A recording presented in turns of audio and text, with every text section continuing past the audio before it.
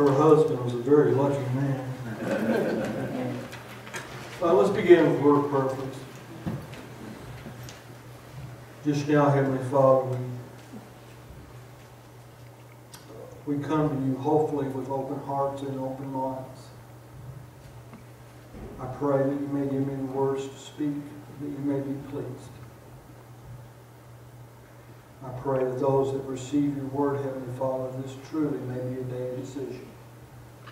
In your Son's sweet and precious, powerful name I pray. Amen. Once again, it's my privilege and my honor to be able to come and present God's Word. And I just started to go hand in pocket, and I know my dad was looking at me, so I yanked it out real quick. He reminded me last time, "Get your hands out of your pocket." I was going to stuff them full of stuff, Dad, and then I figured people would talk about me, so I'll just keep my hands out. I was standing in a reception line at a funeral, taking my turn to go up front to talk to express my condolences to families. And I heard one of the family members speak to the lady that was standing in front of me. She said this sorrowfully, and she said it with remorse. She said in a shameful manner that she was mad at God. She said it in such a fashion, I'm sure, because I know her to be a Christian woman. Have you ever been mad at God? Are you mad at God? Those times, you know, when life is just not fair, when it's one disappointment right after another. Maybe you got mad, or maybe you are mad at the Maker due to a loss. Perhaps the death of a spouse, a parent, or heaven forbid, a child. Or perhaps you're mad at Him because one of your kids is a screw-up. You did everything you could to raise them up right. You took them to church. You taught them to pray. But yet it doesn't seem like it's stuck. It doesn't seem like it's taken hold of them. Or perhaps it's that sickness, that disease that has crippled a loved one or yourself, that birth defect, that cancer or that disability. Perhaps it's that cheating spouse or that cruel boss, that lying company or that lying union. You bust a gut day in and day out. You follow all the rules. You go to church. You tithe. You've crossed all the religious T's and dotted all the religious I's. But nothing gets better. Cheaters win. You fail. Evil prevails and good is trampled underfoot. Why, God? Why? I don't necessarily guess being mad at God's sin. It can lead to sin. It can lead to a dead faith. And it's something that you got to deal with before you go to bed at night. But I would be willing to bet that most of us here have been faced with that and have been challenged with that. And if you haven't, you perhaps will be one day. But why? Today I want to talk briefly, and when I say briefly, who knows, it might last 10 minutes or it may last a half an hour, I don't know. But I want to talk a little bit about the whys. This is not a sermon or a message about why good things or bad things happen to good people. But when we think about this why, perhaps one of the reasons why is that we have a distorted picture of who God is. We have the God of the Old Testament, and then we've got the God of the New Testament. is it not the same God? We think of this God of Old Testament as big man, the one that has killed people for touching the Ark of the Covenant in a wrong manner. And then we think of God in the New Testament, oh, the God of love. Folks, it's the same God. Or perhaps we think of God as some type of a cosmic Santa Claus that's put here to make us happy. Because isn't that what it's really all about? Us being happy? Seems like at times we have forgotten who is to be served and who the server is. We have forgotten why man was created. It was for the Creator. We have turned God, big G, into God, little g. Perhaps we need to heed the words of God as He spoke to Job. Job, the 38th chapter, verses 1 through 4. Then the Lord spoke to Job out of the storm. He said, "Who is this that obscures my plans with words without knowledge? Brace yourself like a man. I will question you, and you shall answer me. Where were you when I laid the earth's foundations? Tell me if you understand." God was making a clear point to Job of who the Creator is and who is in control and who is not in control. Or look at the discourse between God and Jonah. We remember Jonah. Jonah didn't want to go to Nineveh. Jonah did everything he could to get out of going to Nineveh. He didn't like those people in Nineveh. And to be honest with you, he'd just assumed they all go to hell. But God finally, after having him swallowed by a whale, got him there, and he preached God's word, and guess what? Instead of going to hell, they all repented, and he got mad at God.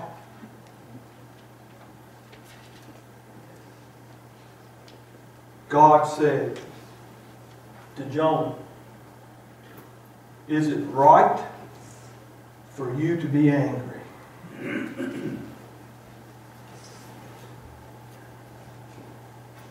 Simply said, who are you or I to be angry with the Almighty God?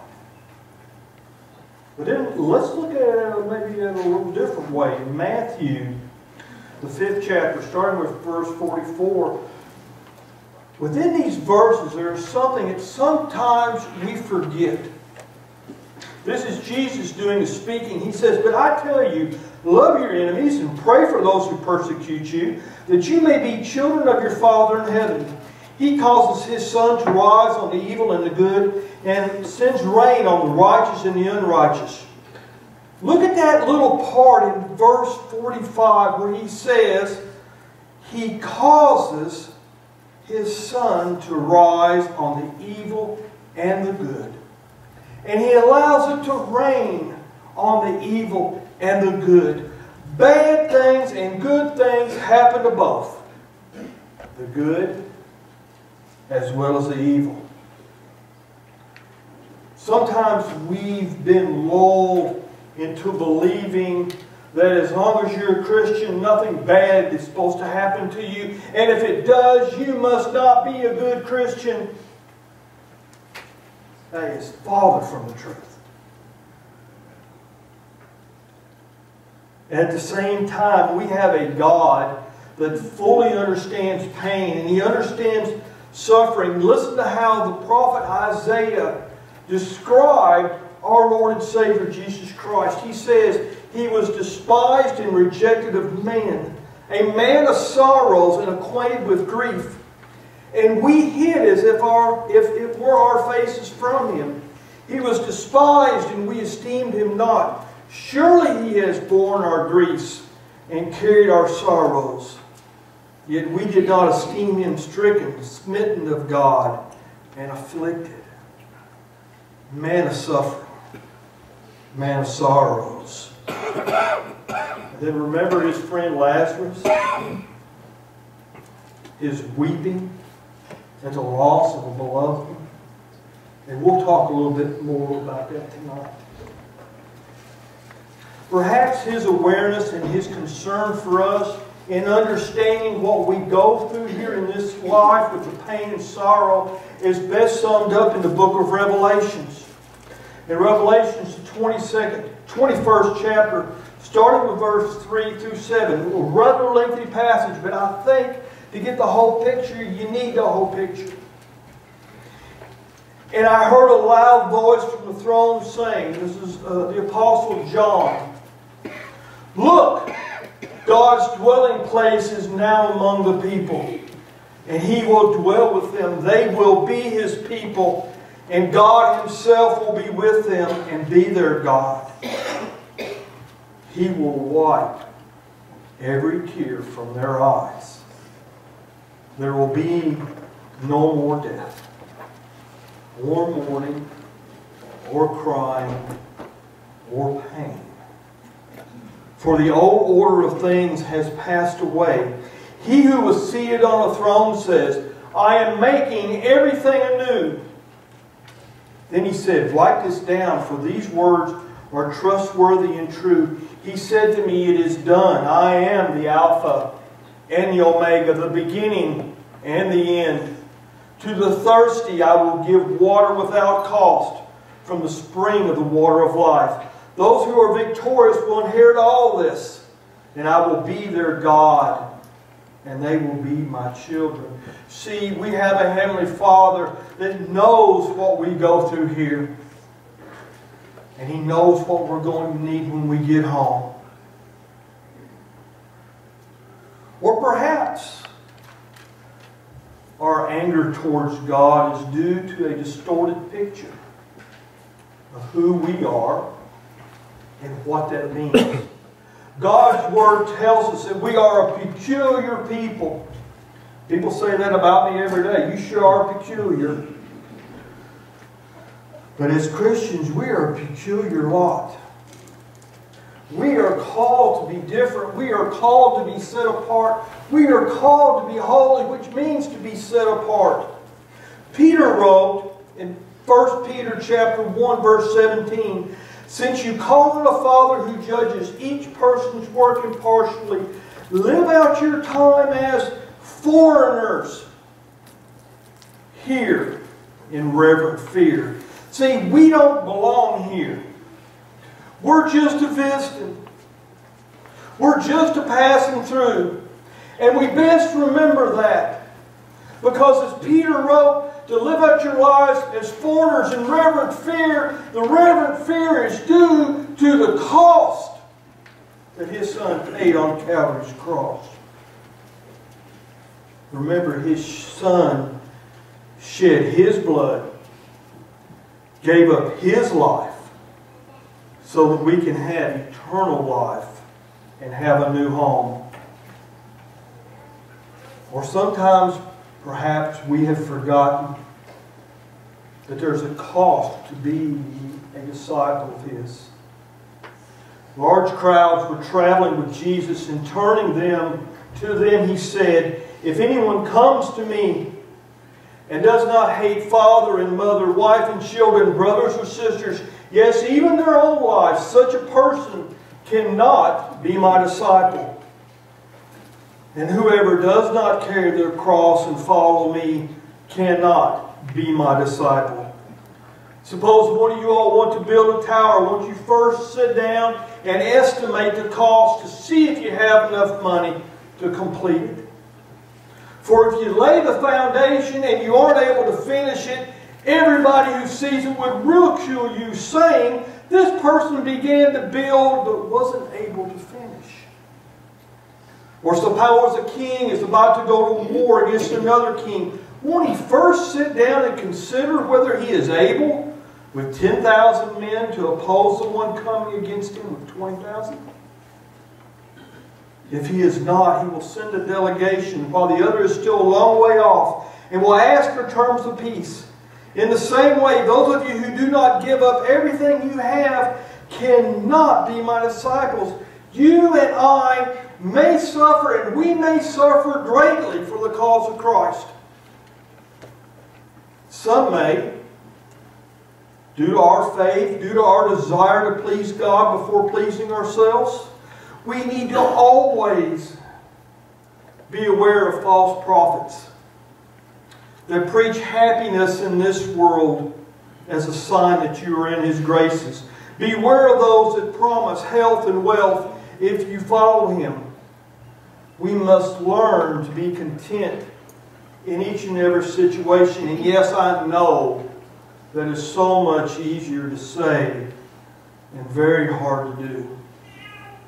The Apostle Paul, talking to Timothy, said this: "But godliness with contentment is great gain.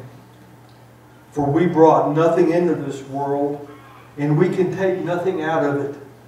But if we have food and clothing, we will be content with that." Or perhaps we have a distorted picture as it pertains to what His plans are for us. Just what is His plan for you? What's His plan for me? Simply, and very simply put, His plan is to get us home. And how so important it is that we stay focused. He told His disciples in John chapter 14, a passage of Scripture that sadly, also sadly, we hear at funerals. But it's a message that needs to be preached to the living. He says, "Do not let your hearts be troubled. If you believe in God, believe also in me. My Father's house has many rooms. If that were not so, would I have told you that I am going there to prepare a place for you? And if I go and prepare a place for you, I will come back and take you to be with me, that you also may be where I am. You know the way to the place where I'm going."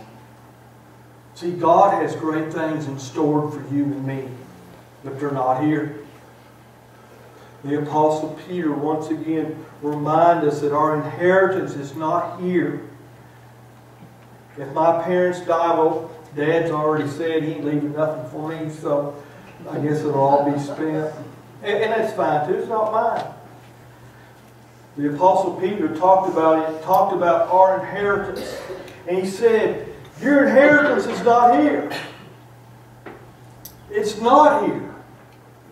Your inheritance is kept for you in heaven. But we live so much as if it's here. And it's not.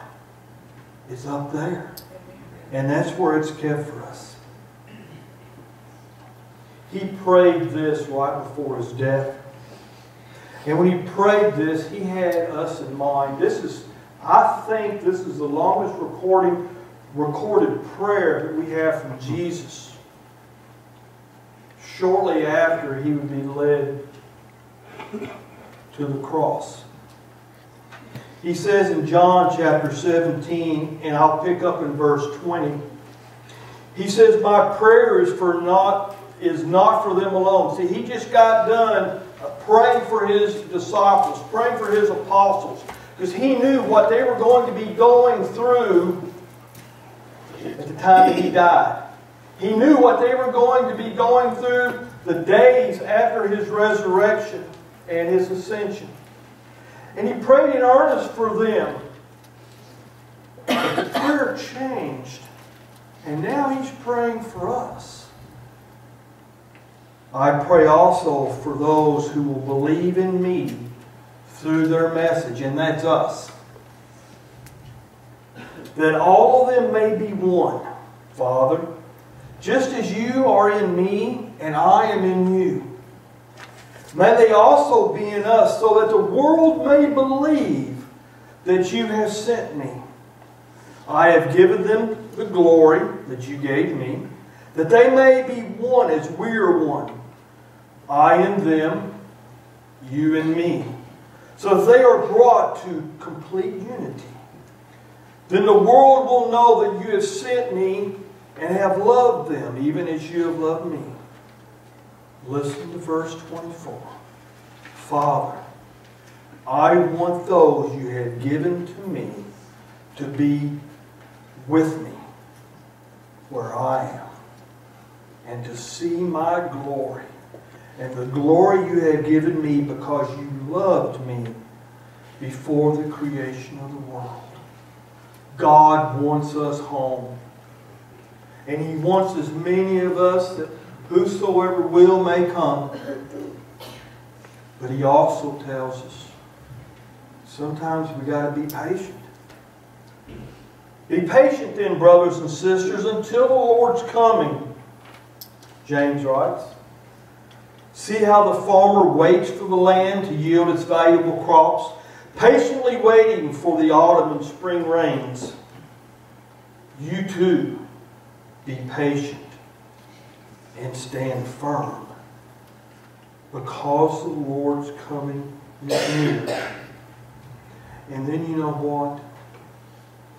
Once we get home, it'll become clear. Things will make sense. I've read this passage and I've heard this passage several times. And I never really grasped what it was about. Because it's in the love chapter of the Bible, 1 Corinthians 13. But I attended a funeral for a good Christian woman. And I heard the minister use this section. And I had to, how come? And then it clicked. Exactly what the Apostle Paul was saying. For we know in part and we prophesy in part. But when completeness comes, what is in part disappears. When I was a child, I talked like a child, I thought like a child, I reasoned like a child. When I become a man, I put the ways of childhood behind me. For now we only see a reflection as in a mirror. Then we shall see face to face. Now I know in part, then I shall know fully, even as I am fully known. He's talking about being home. He's talking about being in glory. He's talking about being with God and being with Jesus. And we'll understand it. It'll make sense. We'll be able to see clearly. What now? We just look through a pair of dirty glasses. And so oftentimes we don't understand. See, getting home is what it's all about. We must learn to cast all our cares, to cast all our concerns, to cast all of our anxieties upon Him. See, some of us, we'll have a rough trip. Full of bumps, full of potholes, full of crashes. And sadly for some, this trip will be short. Sometimes very short. For others, it may be a rather smooth ride, but it also seems so long that it never is going to end. But we will all take the trip. Your relationship with God will dictate your final destination. Let us pray.